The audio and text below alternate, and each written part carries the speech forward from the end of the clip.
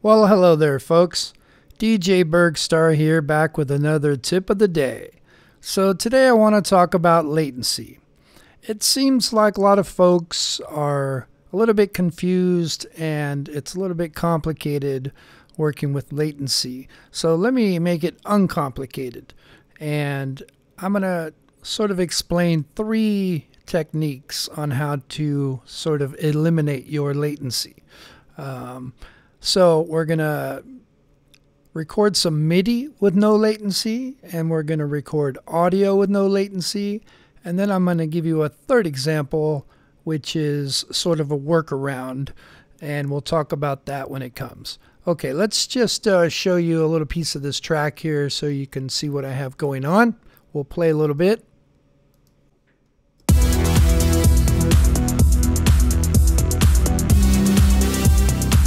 New age of technology.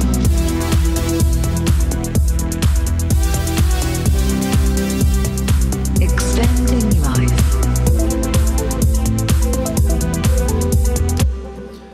All right, you can see that I have a lot of tracks going on. I've got a lot of third-party plugins. I've got a lot of third-party effects and a lot of Ableton effects, and there's just a lot going on. And what I have done in my settings is I have this set to 512 samples for my buffer size. However, that gives me a pretty big latency here. The reason I have it set to that is so my computer can handle playing all this without glitching and that sort of thing. But for recording, this is kind of bad because you're going to have this awful latency that's going to be introduced. So first, let's start off with MIDI as an example. So I'm going to pick an instrument I know would have a lot of latency, which would be this serum device here.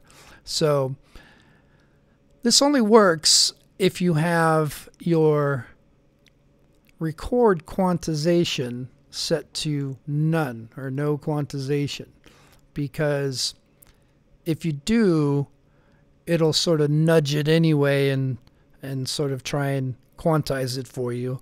And in that way, you might not be worried about latency. However, you might have a pianist that comes in or a guitar player, and they want that human feel. You know, they want what they recorded to be the way they played it and not quantized or something. So in MIDI, let's show you the example here. What I would do is I'm going to duplicate this track first. Hit Command D. Now I'll have 2 of these tracks. One I'm going to set to off for monitoring, and one I'm going to leave it to default. Now turning this to off is basically like having a direct out, where it's going to record without going through all of Ableton's processing and out the other side first before it starts recording. And that'll end up with a bunch of delay and latency. So what you do is if you record one off and record one just auto, you have to have this one on or you won't be able to hear what you're doing. So if you want to hear it while you're playing, you've got to have this set to auto or in so you can hear what's going on. So I'm going to record both of these at the same time, and let's do that, and I'll show you the difference here.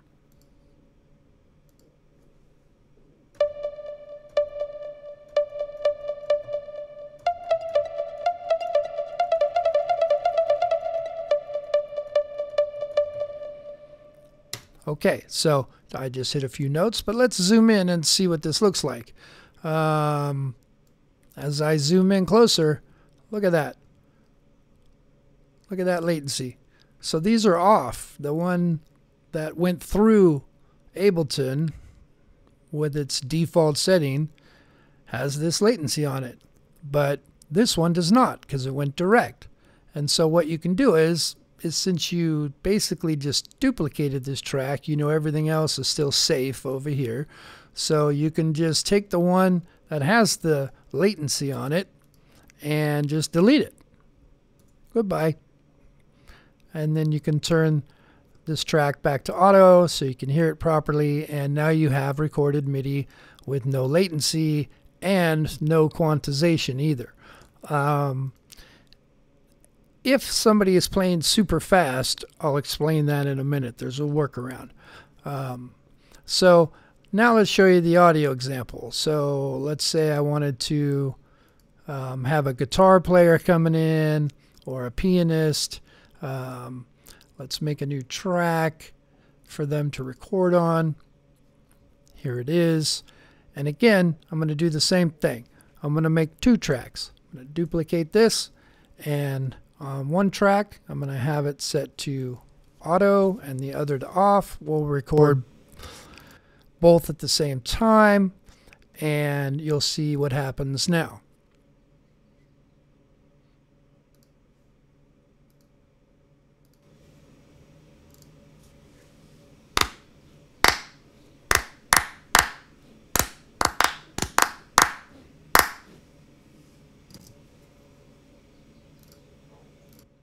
Okay, so let's zoom in here and see what happened. If I zoom in, oh, I can see it already. Look at that. Big latency problem right there. So again, what I would do is, I know this track is safe if I had other stuff on it because I just duplicated it. So I'm just going to delete the one that had the latency. And we'll keep the one that didn't and just turn it back to auto so we can hear it playing. And now we know that audio was recorded with no latency, which is great. And that's what we wanted to accomplish.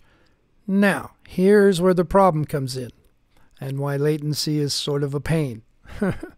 Let's say you did have a guitar player or a pianist coming in that's playing really fast. You know, they're wailing some guitar solo, and if they're listening to your whole track playing, even trying to do this method, it doesn't matter because they're listening to this one that's given them the latency, because the other one is off. The monitor is off, so they can't hear it. So if they can't hear, they can't really play.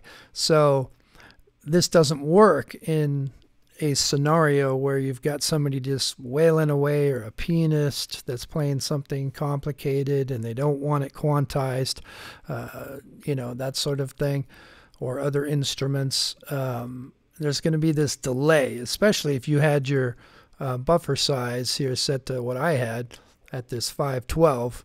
It's just going to be very difficult for them to just be playing fast solos and stuff, because it's going to be frustrating for them because there's this delay in their monitoring. So my workaround for that is, what you do is, even though you're still editing this track and it's not done, and you know this guitar player just came in to lay down their part, what you would do is just make a reference track for them. So you will come over here and just export you know, the entire track so they can come in and record. So what you'll do is you'll export that, and then you'll launch a fresh version of Ableton, just an empty project. And in that way, you don't have any instruments on it, you don't have any plugins, you don't have anything processing or going on. So you can actually come up to your settings again in this new project you launched just to have them record on, and you can set this down to 64 samples maybe is a safe one, and then when you look at the latency here, it's only 8.9 milliseconds. You can try and go to 32, but it doesn't seem to help the latency very much. See, it's still 8.2, which isn't much difference. But, you know, if your computer can handle it, then more power to you. So what you do is then is you launch this new fresh project, and then drag in the, let's see, is audio here. You would drag in the whole track that you're using sort of just as a reference track. So they can record on the next track, and when they're monitoring this time, since you were able now to set your latency much lower, they should be able to wail away on their guitar and be very close to not having any latency at all. There's no way to get rid of it completely. However, once you're at this point, you can go ahead and do that first trick again. So since this only has the reference track and what they're doing, you can go ahead and, let's see here, we'll add the track that they were going to record on. We'll insert another audio track. All right, and they're going to be recording on this track, but we can do the same trick. We can duplicate this track,